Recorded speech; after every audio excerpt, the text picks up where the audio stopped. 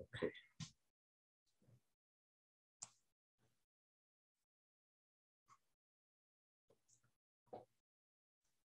Good Chodesh. Tonight's the anniversary of the passing of Rebbe Rashab. I want to share a few stories in connection to the Rebbe Rashab's bar mitzvah. The Rebbe Rashab, when he turned 11 years old, his father, the Rebbe Marash, told him that the Tzemach Tzedek, his father, said that in order to reach perfection, you have to put on tefillin. But you should put on tefillin in secret. No one needs to know about it. And so the Rebbe Rashab began putting on tefillin already from the age of 11 years old. The custom was in the home of the Chabad Rebbeim that all the children would memorize all of the 6 orders of the Mishnah, all parts of the Mishnah, by the time they turned bar mitzvah. All the Rebbes would memorize all the Mishnayos before their bar mitzvah. The Rebbe Rashab, he finished all the Mishnayos when he was already 12 years old. By the way, what I'm sharing with you tonight is from an excellent book from a Shalom Dover Aftzin, gathered from the teachings of the our Rebbeim, and also from the teachings of various, the tradition of Chassidim, compiled there on a book on the life of the Rebbe Rashab. So the Rebbe Rashab, he finished all the Mishnayos at the age of 12. And to celebrate this, his father, the Rebbe Marash, at that time, on the 20th of Cheshvan, that Shabbos, many Chassidim came to Lubavitch, apparently to celebrate the Rebbe Rashab's birthday, the age of 12 years old. And the Rebbe Marash said that he asked his Gabbai, his attendant, Rebbe Leivik, that doesn't want to have to hold a private time for private audiences, although many people had come to see him. Is tonight I want to be alone. And instead, he asked to summon 3 of the more prominent Chassidim, Rebbe Zalman Walter-Polsky, another Chassid of Neimark, and Rebbe Leib of Nevel. These 3 Chassidim came, and the Rebbe Rashab, when they was also there present with when these 3 Chassidim entered the room of the Rebbe Marash, they saw that the Rebbe Rashab, his son, was there, and the Rebbe Marash said they should light candelabras. There were 6 candelabras in his room. Each candelabra had 12 candles. He wanted to light all the candles in all these 6 candelabras. And he said that the Baal Shem Tov, he had a custom that he wanted people to memorize the Tehillim. The Zitcha Magid wanted people to memorize, in addition to the Tehillim, they should memorize Hazinu.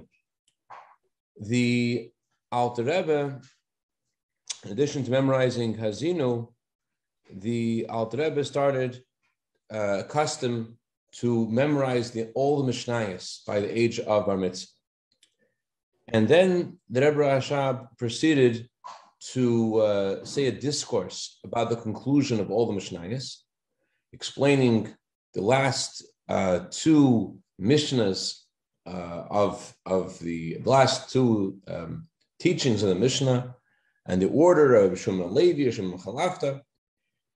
And he told many stories also about the value, the meaning of memorizing the Mishnah. One of the stories he shared at that time, a few months ago, I shared the story of the Alter Rebbe son Rabbi Moshe. I don't think I shared this story, which is the story of Rabbi Moshe's bris. The Alter Rebbe, at the time of Rabbi Moshe's bris, the bris was scheduled to start, and the Alter Rebbe said to wait. And they're waiting and waiting and waiting. No one knew why. They're waiting all this time. But the Alter Rebbe did not want to start the bris until this Jew showed up, and it was a hot summer day, and yet this guy was dressed in a fur coat.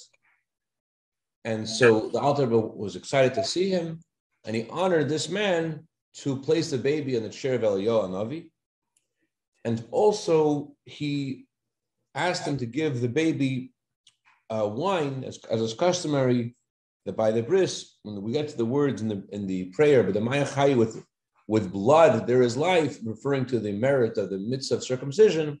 So at that point, the baby is given from the wine of the cup of from the cup of wine that's used at the bris. So the Alter Rebbe asked this shepherd who came to give the baby the wine, and all the chassidim were wondering who is this guy that the Alter Rebbe was waiting for, and they asked him, "What's your name?" And all he would say was, "He is Bezalel, the shepherd." When he left, he stayed that night, and he left. When he left, they asked the Alter Rebbe, "Who was this guy?" So the Alter Rebbe said that this man is an expert in the Babylonian and Jerusalem Talmud and Tosefta and Sifri and Sifra, and he's been wandering for 40 years. He's been a shepherd for 40 years. And the reason, although he knows all this Torah, the reason why he is merited to have a revelation of his godly soul, the reason why he feels his godly soul, it shines in him, his godly soul, is because of his constant repetition of Mishnayos, because he constantly repeats Mishnayos by heart. That's why his neshama shines in him. And he shared other stories, Rebbe Rashab with the three Chassidim and with Rebbe Rashab. Then the other three Chassidim left. Rebbe Rashab thought he was meant to leave as well, but he wasn't. And Rebbe Rashab, his father told him to stay. And when he stayed, the Rebbe Marash proceeded to explain to him the conclusion of all the Mishnayos. The end of all the Mishnayos is a tractate called Uktzin. Uktzin talks about the laws of the stems of fruits and whether they contract impurity. And then Marash explained that when someone memorizes all of the Mishnah, so he merits to have, yes, Mishnah, same letters as Neshama, exactly. So when someone memorizes a Mishnah, he merits that his Neshama shines in him. And so he has to also be cautious of the fact that although his Neshama is shining, he still hasn't gotten rid of the stem. There's still something in him that has to be fixed. And that's the point of the last tractate of Talmud, that to remind the person who has memorized the Mishnah and is merited to feel his Neshama, that he's not done yet. And the second to last mission of all of Talmud talks about the laws of honey. Because once a person has concluded that tractate and they've rectified all negative things inside of themselves, they may feel that they could have honey, meaning they could feel very sweet about their accomplishments. So the Torah says that all sourdough and all honey cannot be offered to Hashem, which means that depression and arrogance, meaning sweetness, meaning feeling sweet about your accomplishments and feeling great about yourself, blowing yourself up, those are not allowed to be used as for any sacrifice. So the Rebbe Rashab was saying that yes, you feel great accomplishment, but you cannot allow that to bring yourself to have any arrogance.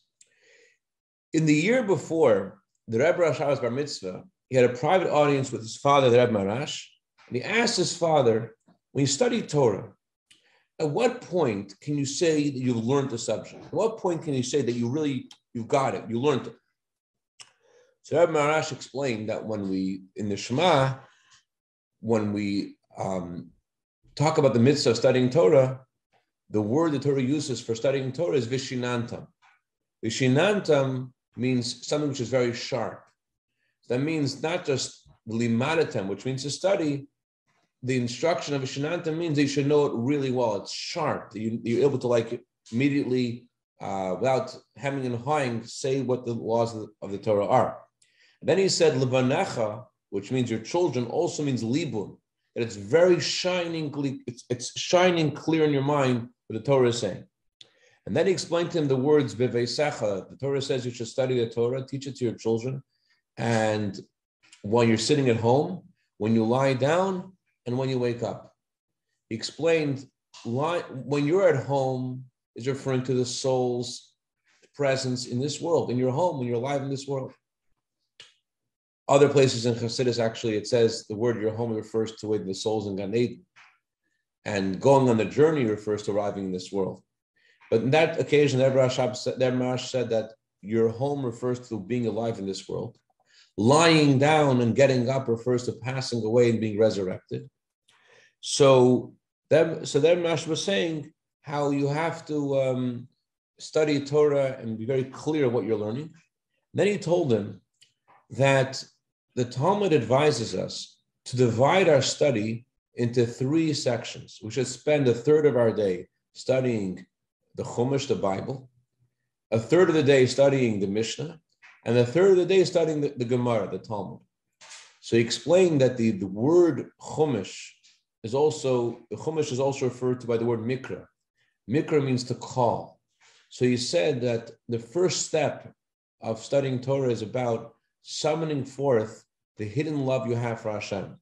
Mikra, the Chumash, with also not just referring to studying the Chumash, it also refers to the exercise of trying to draw forth your love for Hashem, to call out that love you have for Hashem.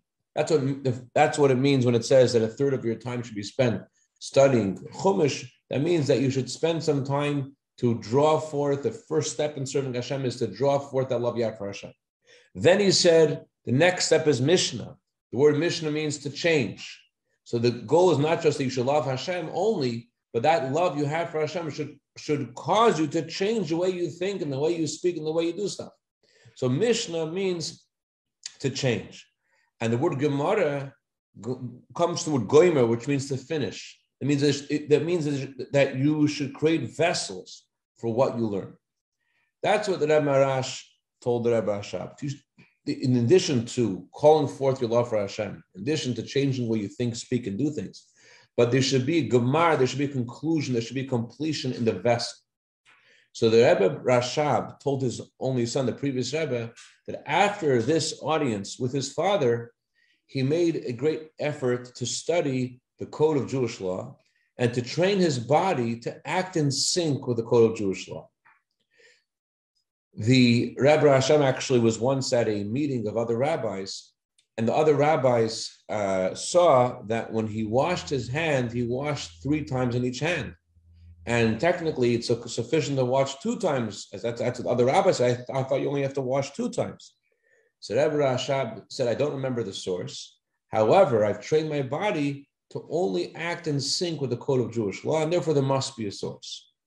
And he later said that the source is from Hagoyas Hashri, as mentioned in Hayom Yom of the 20th of Shvat. So the previous Rebbe said that when his father said that I train my body to act in sync with the code of Jewish law, he's not only talking about the code of Jewish law, he's also talking about chassidus, because he said every discourse in chassidus, every mimer, is also meant to guide us in our lives. It's also like the code of Jewish law. In other words, we think the code of Jewish law is like very practical, and a Hasidic discourse is maybe something which more otherworldly, more lofty, not so practical.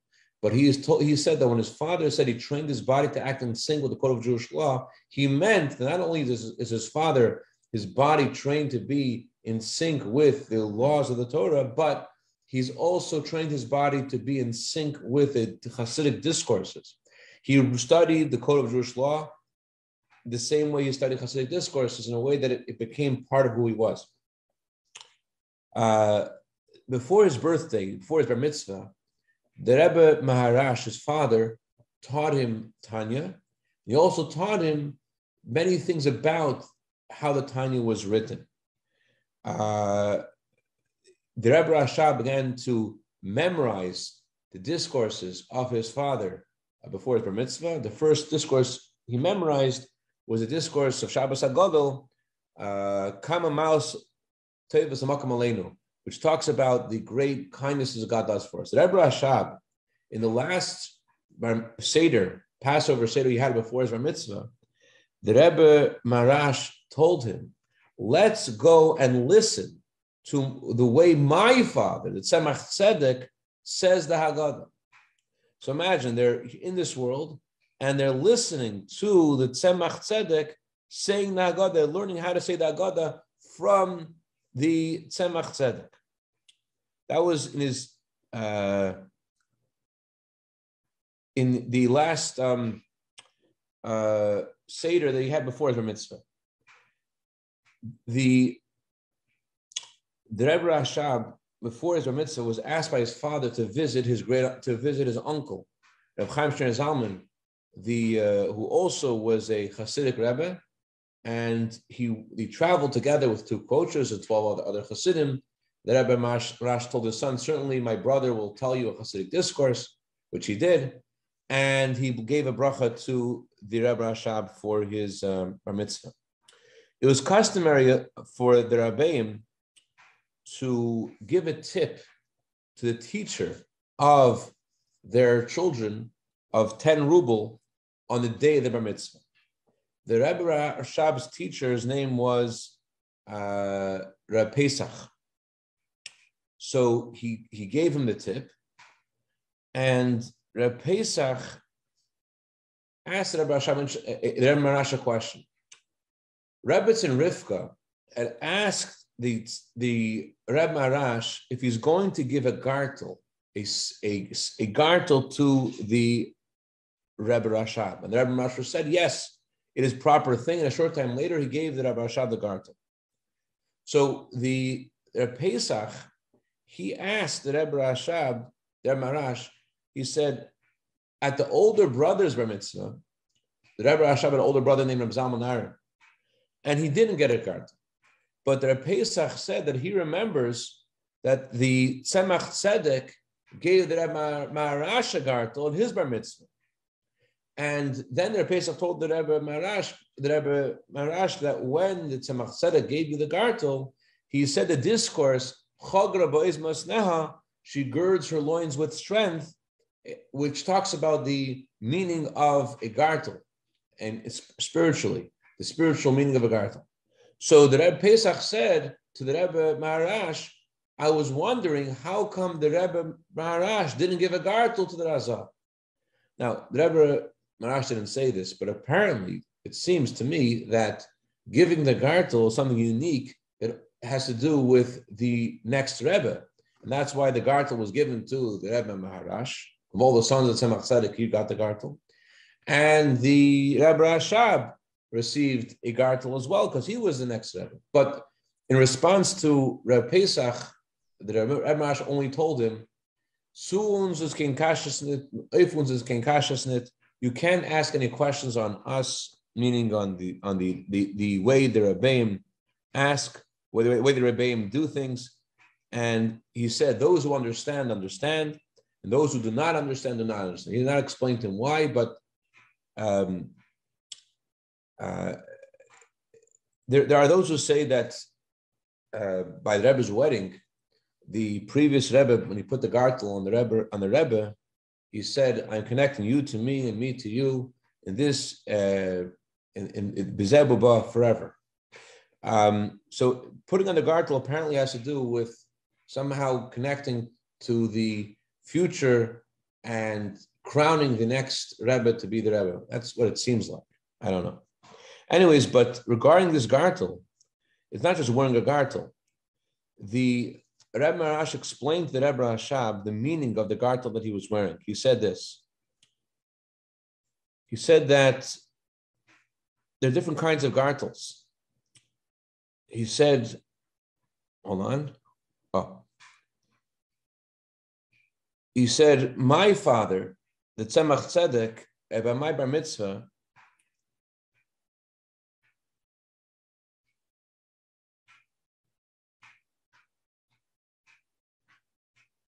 the Rebbe Marash said that his father, Tzemach Tzedek, told the Rebbe Marash that I said to Tzemach Tzedek. Tzemach Tzedek said, I was told by my grandfather to wear a silk gartel. But you, he said to the Rebbe Marash, you will need to wear a leather gartel. And then the Rebbe Marash told the Rebbe Rashab, but you will need to wear a gartel of iron. Rebbe Marash wasn't referring to a literal gartel. He was alluding to the fact that the Rebbe Rashab, during the years that he would be the leader of the Jewish people, there will be a need for actual sacrifice. He was telling him he's going to have to endure exceptionally challenging circumstances. The Rebbe Marash also began wearing a kapata, a silk kapata, at the age of his bar mitzvah. And at his bar mitzvah, the Rebbe Marash also gave him some mashke. And someone protested, like, why is he giving a child mashke? So the Rebbe Marash said, I'm giving him mashke so that he will stop being a child. At the bar mitzvah, the Rebbe Marash explained the famous niggin, Nezher Ritzach Chlavtzi. That niggin is about how people are traveling and they can't wait to get to the innkeeper, because the innkeeper has mashke, has liquor, and so they're traveling and they can't wait to get to the innkeeper, which is niggin, means how chassidim are waiting to get to, we're traveling in the exile, waiting to get the time of coming Mashiach, and the interim, while we're waiting, we know the innkeeper, we know the Rebbe has a mashke, has a chassidus that gives us the wherewithal to get there. So l'chaim, we should have, as on day of the passing of the tzaddik, it says the tzaddik's neshama has an aliyah and cause salvation in this world, b'kerev ha'aretz.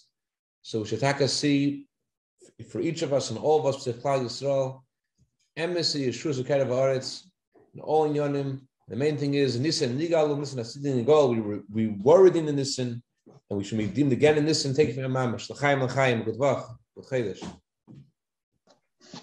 Amen. Thank you. Shkoyach.